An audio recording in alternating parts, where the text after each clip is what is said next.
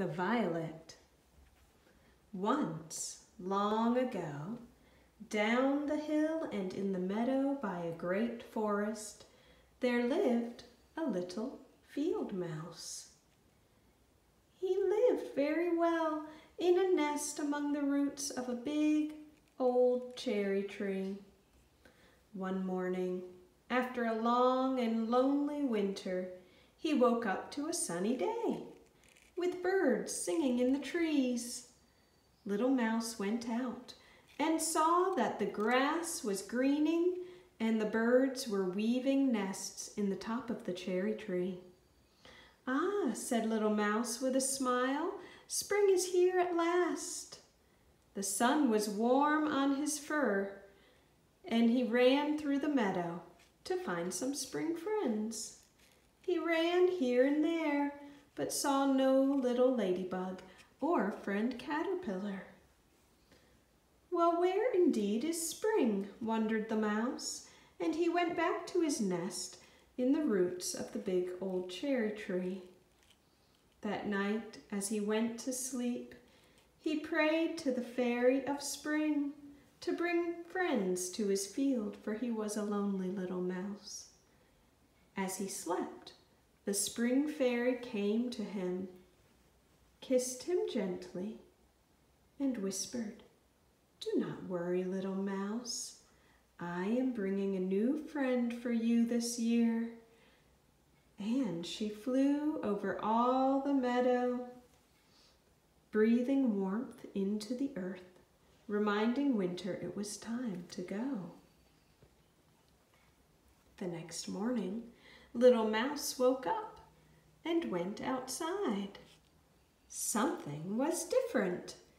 In the grass near his tree was a new, fresh, strong green stem pushing through the earth. "Hello," said Mouse. "Will you be my friend?" But the green stem stayed quiet and shy. Mouse didn't mind. He hurried and scurried all around, clearing away old winter leaves and dry autumn grasses. He made a clear, clean spring meadow to welcome his new friend. "Welcome, little friend. Would you care for a cup of tea?" Mouse would say to the timid stem.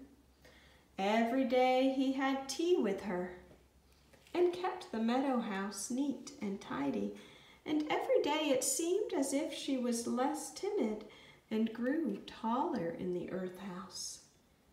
Mouse loved his visits with his new friend and would sit with her for hours, showing her the sun in the sky.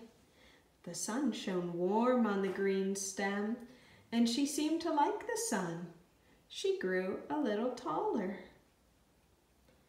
Mouse told her about rain, and the pitter-pat of raindrops washed her green dress clean.